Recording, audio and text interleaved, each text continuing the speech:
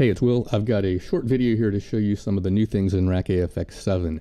This is the first of a bunch of videos. Some of them are going to be on writing plugins and doing some GUI things. This is just kind of an introduction to what's changed since RackAFX6.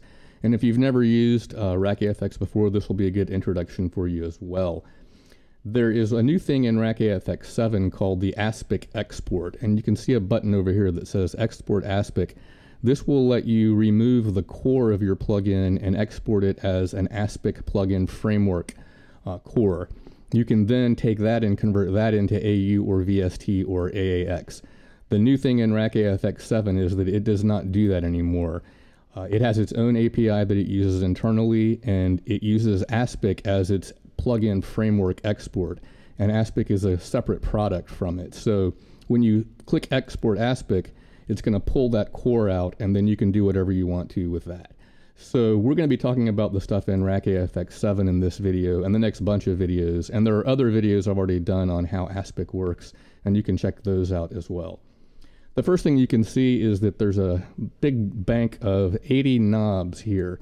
There are actually 80 slots, and you can put one of several types of controls in those slots. I'm using this black and white knob as a sort of placeholder, meaning there's nothing assigned here yet. I honestly tried a bunch of different graphics for that, and they all looked equally bland. So I decided to just leave the white and black knobs here to indicate that for now. So there are 80 of these here. You can put knobs, switches, radio buttons, drop-down menus, VU meters, and more inside of this slot. So let me go ahead and open a project to show you what that looks like. This is the Wicker Amp combo project. This is part of an addendum I did for chapter 19 of my new audio effects book. It's a tube amp simulator. You can see that it's got a couple of rows populated here in the prototyping area. And here is a drop-down menu, and here is a switch. Another drop-down menu. This is a VU meter right here. And there's even several other types of components that you can stash inside of each of these slots. You can arrange them however you like. You know that I provide a bunch of different colors for these knob graphics, so you can make columns of red and blue or yellow, or whatever you like on the prototyping panel to sort of separate out your controls and make it look more useful for you. Remember that in RackAFX, one of the paradigms I use is to do all your prototyping first in this area, get the plugin up and running and debugged, and then go do the GUI design as the second stage. At that point, you'll have a much better idea of what controls you want to expose for the user and that kind of thing. So in the prototyping panel, we're concerned with getting all the controls up that we need to get the plugin debugged and running. If you look at the bank here, there's 80 of these slots, but there's actually scores more. In fact, there's 1,260 of these slots.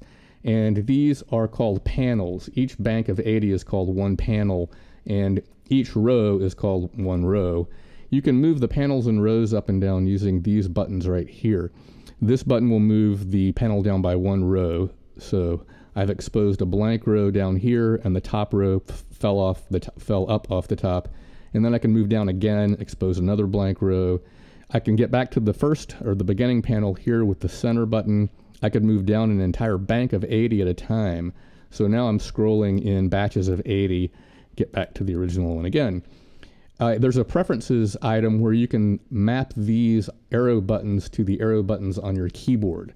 And I've got mine mapped so that my up and down arrows do the up and down banks of panels. So I can move in banks as well using my arrow keys, which are off the camera right now. So these buttons here, your arrow keys, will give you access to all of the 1,260 controls that you need here. If you need any more than 1,260 controls for your plugin, let me know and I'll make you a special version that will have more controls if that's required. Now, as long as we're in the center strip here, these three buttons let you choose stereo, left, or right. The original version of RackAFX didn't have a way to isolate the left and the right channels, which you sometimes need for some kinds of plugin debugging, so those buttons are there for that. And then up here I've got a cluster of what are the most commonly used buttons from within the command module over here. The command module has several tabs that have a bunch of different options for the various components in RackAFX, and I pulled out the most commonly used ones and stuck them in this little slot up here. Down here, we have an output window that will give you some information about what's going on inside of RackAFX.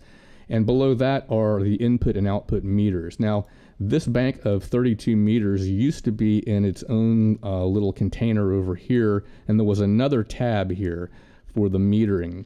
I found it was cumbersome to have to keep switching to that tab. And when you put a meter in your plugin prototype, I've got a meter right here in this prototype, it would wind up down in this area of the plugin, of the interface, and it was just too cumbersome to have to move back and forth. So I pulled all that out, and I give you the ability now to put both analog and digital VU meters within these slots. We'll go over that in some future videos as well. Below that is the familiar trackpad joystick, so you can use this as either an XY pad or a Korg style vector joystick. And then over on the right, we've got the command module, which really hasn't changed very much at all. Most of this stuff is the same from RackAFX6. So let's go ahead and load this plugin. Here's the plugin loaded, and I'm going to pull up the custom GUI for it, which looks like this. Now remember, this plugin has an ASpec core. What that means is that an ASpec plugin core chunk of code is going to handle the audio signal processing and the GUI design. So this entire GUI here is being rendered from within the plugin itself. RackAFX is not involved anymore in that. In version 6 and before, it was a very difficult operation from my point, because RackAFX6 required you to link your plugin to a giant library full of GUI components. That's all changed now. Your plugin makes its own GUI. So everything has been like streamlined because of that. And I want to jump in and go look in the GUI Designer very briefly here. We'll come back out and look at another GUI Designer. But this is the RackAFX GUI Designer. If you've used it before, then you're familiar with how it works. It has a main panel here and an infinite number of off-screen views that you can use to create subpanels and tab dialogues and all that stuff. The thing that's new in here is that because your plugin no longer links to this big library, you have to import all of the ping files yourself that do all the graphics for the plugin. The good news is this means your plugin is going to be tiny, like kbytes in size instead of scores of megabytes in size. And it also means that you're in control of bringing that information in. One of the things I'm doing in RackAFX7, because you have the ASpec core, and all of this is actually happening in ASpec and not in RackAFX, is that you can bring ping files in here and embed them directly in the XML file. In fact, that's the standard operation. So with this new paradigm, you no longer have to keep track of resources within your Visual Studio project, meaning importing resources in or having a folder that has all the artwork inside it or something like that. You can now just have one central location for all your artwork, bring it in, stuff it into the XML file, and it will stay with that XML file forever as you move the plugin around. So that's a major change from the last GUI Designer. Now let me go back out to the prototyping panel. As long as the plugin's loaded, I'm going to pull up the GUI one more time.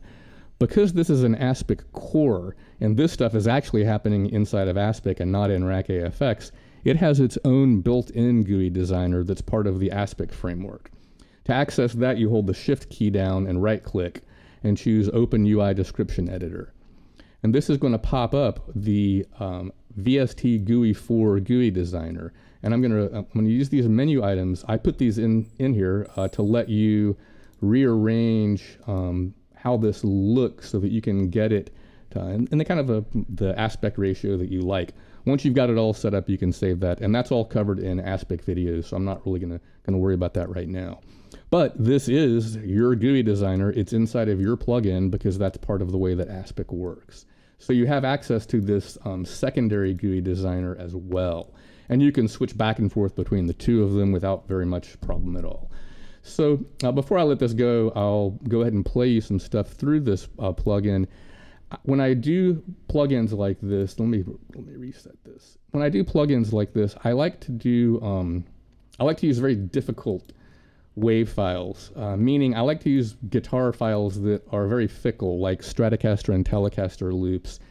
And it's easy to get a great sound with a super output humbucker, but if you use these more fickle files, it's a little bit more difficult. So I've got the combo set up right here. I'm going to play a Strat loop there, and I'm going to slot it through the plugin now. There are two preamps in this, and so I'm going to dial up volume 1 is the input into the first triode model. Volume 2 is the drive for all the rest of the triodes in the cascade. So I'm going to set this relatively high, and then I can use this to dial in whatever more crunchy I want. The T-compress knob, by the way, is a Class B emulator that does tube compression and crossover distortion. When it's on 1, it's pretty linear. On 10, it's very distorted. So I'm going to dial this back to around 2.5 or so.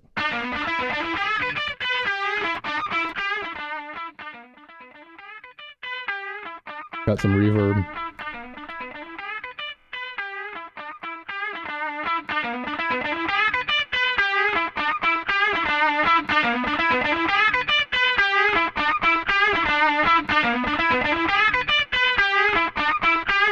Now I can go super Class B crunch with this knob. It also acts as a limiter as well, and you have to read the addendum to understand how the Class B output stage can act like a tube limiter. That's about it for this video. I'm going to go ahead and start working on another batch that are all going to be tutorials on writing plugins in RackAFX7. So I'll see you in those videos.